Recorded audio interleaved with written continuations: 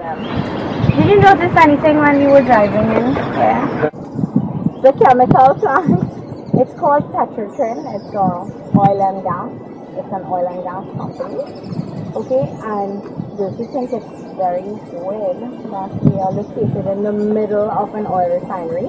And we are located in the middle of an oil refinery. And we are showing by example that you can have both nature and the industry surviving simultaneously. You do not need to sacrifice one for the other. For as long as we can recall, the negative impacts of industrial activity have been detrimental to nature. Top executive managers have often been held responsible for damaging business practices like strip mining and slash and burn farming techniques.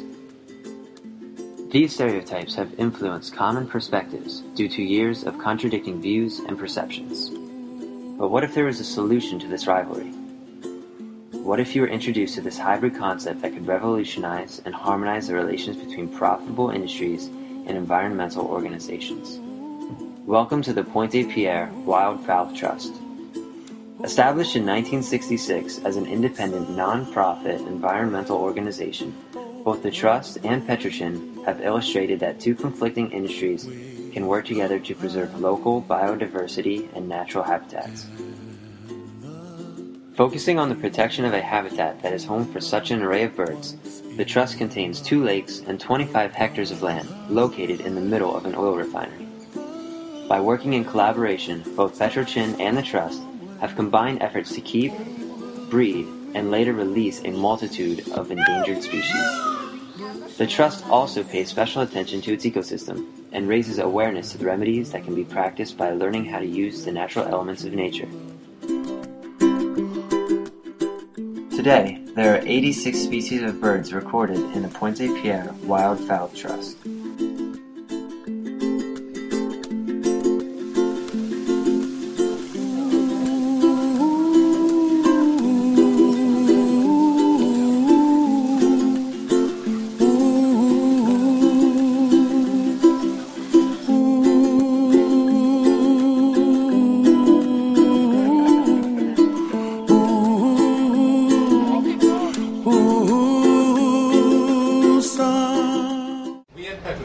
Decided to be supportive of this whole effort to make sure that we have probably the only sort of wildfowl trust within a refinery compound maybe in the world. I also live on one of these lakes, and I was just telling Molly that I have 2 dogs, and one of the dogs rides the caiman's back sometimes. So she was just warning me that the dogs are on the caiman's food chain.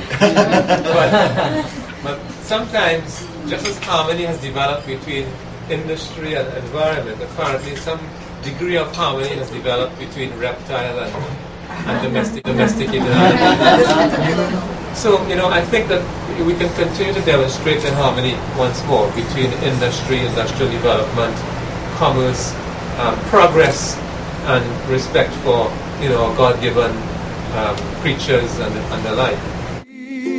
Where trouble melts like lemon drops high above the chimney top, that's where you find me, somewhere over the rainbow, bluebirds fly.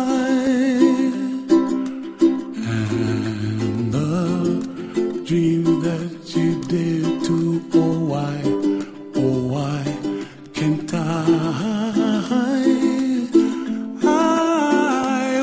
see trees of green and red roses too.